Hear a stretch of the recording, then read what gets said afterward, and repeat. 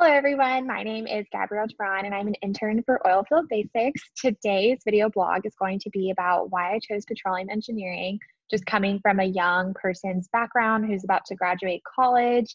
I have with me today one of my really good friends, Adele Mouna. She previously just graduated from Texas A&M with her petroleum engineering degree, has a lot of great experience. I'm really excited for her to join this video blog today and share with you guys some of her advice and experience. So Adele, you want to go ahead and introduce yourself? Hi, Gabby. Thank you so much for having me today. I was super excited when you asked me to do this.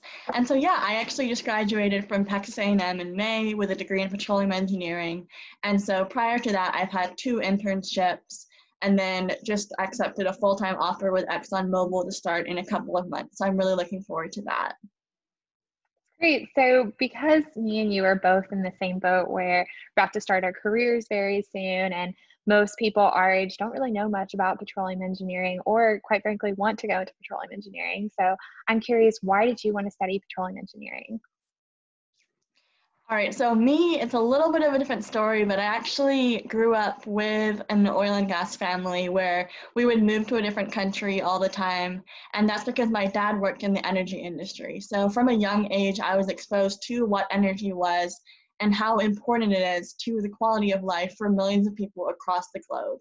And so that really made me look into working in the industry myself. And then once I figured out that I really liked math and science in high school, I thought engineering would be a perfect fit for me. Beyond that, the energy industry, as we all know, is extremely international, and I love working on diverse teams and working on large-scale projects. So petroleum was actually a really good fit for me. And I'd say the last reason I decided to do petroleum is because I'm actually really passionate about the environment. And so I think there's a really unique opportunity for young engineers to go into the energy industry and come up with initiatives to help lower carbon emissions and increase sustainability of current operators that are out there today. I think that's a really good point, Adele, about the environment. I think the energy industry and specifically petroleum has a bad reputation of not being for the environment. And I think as petroleum engineers, you and I both know that that's not the case, and that a lot of companies are really trying to have a better environmental footprint. And so I think that that's important to know for the younger generations, that the industry is going in a better direction, really trying to help out and be better at sustainability. I know for me personally, I just thought it was really interesting that as a petroleum engineer, we are able to locate hydrocarbons from extremely deep depths and then be able to extract them and then eventually help people live their comfortable everyday lives by turning those hydrocarbons into everyday products. So it was really interesting for me to see that things that we use every day are petroleum products, and that as petroleum engineers, we are able to be a part of that bigger picture. So the next question I want to talk about is, as women, both of us have seen in and out of the classroom that there aren't many of us, especially in our labs or even group projects. How have you managed to succeed despite this? So you are completely correct in saying that. So actually in my experience at Texas A&M University and then also in my internships, I worked in the field one summer and then also in a corporate office. I would say it ranges anywhere from 15 to 30% of women in those environments. And so we are the smaller minority. However, I grew up with a really strong support system from a young age. Having that early exposure to engineering and what energy was, I saw it as something attainable for me at a very young age, even though I didn't see a lot of people older than me and in the energy industry. Just being exposed to it gave me the inspiration to have the courage to pursue it for myself. And so once I was in college or university, there's actually a ton of resources out there to help women in engineering.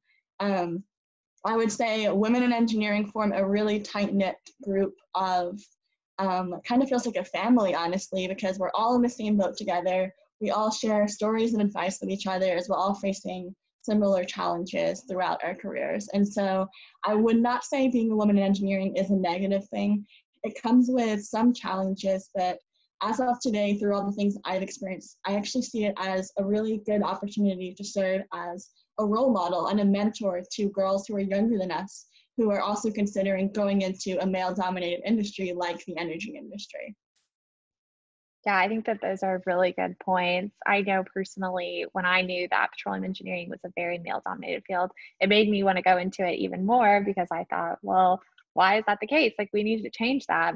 More of us need to go into it. And so it definitely pushed me more to want to pursue it so that when a younger person sees me doing it, they're like, well, if she can do it, I can do it. And so kind of have to lead by example. But I completely agree with you that our support system is really great and that people are cheering us on and they want us to be there. Even though it feels like there aren't many of us, we do have people in our corner. I know when I interned in the field 2 summers ago, I was the only female in the field office.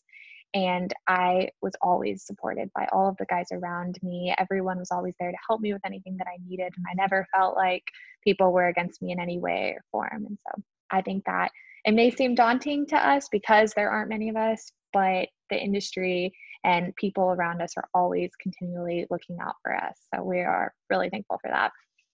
So lastly, what advice do you have for anyone entering petroleum engineering, maybe if they're in high school, considering down studying it, or even current petroleum engineering students who will eventually work in this industry? So I would say definitely my biggest piece of advice right now, which addresses the elephant in the room, is that we all acknowledge we are in a downturn right now and that the public has a perception of oil and gas that is definitely not positive. The general majority of people think that oil and gas is going to slowly phase out over the next few years, which is simply not true.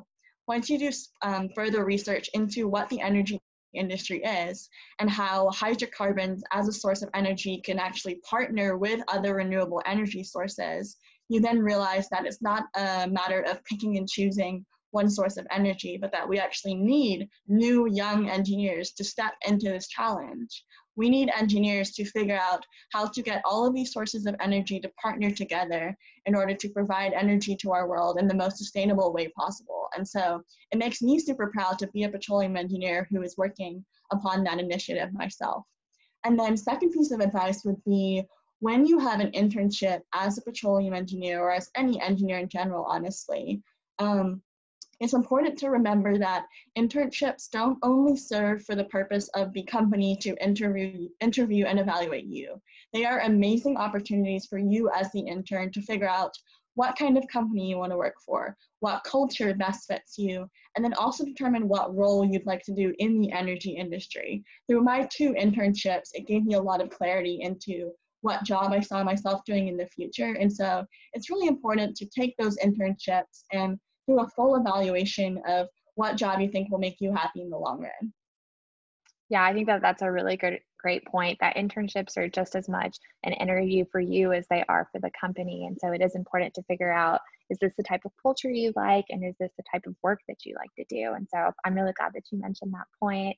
I think another point that I would mention is always to continue to learn. If you're in a state where you feel like, well, I can't get an internship right now because there is a downturn currently, continue to learn and explore all the different options that are within the industry. So Oilfield Basics, for example, has a ton of courses that you can take, podcasts you can listen to, just to always continue to develop your skills and learn new things just as the industry keeps evolving, and just staying on top of everything, I think, would be my biggest advice. So that's really the end of our video blog. If you guys have any more comments or concerns, please go ahead and check out Oilfield Basics and all the other video blogs that we have posted. Thank you so much, Adele, for being with me here today. Your insight was great, as always.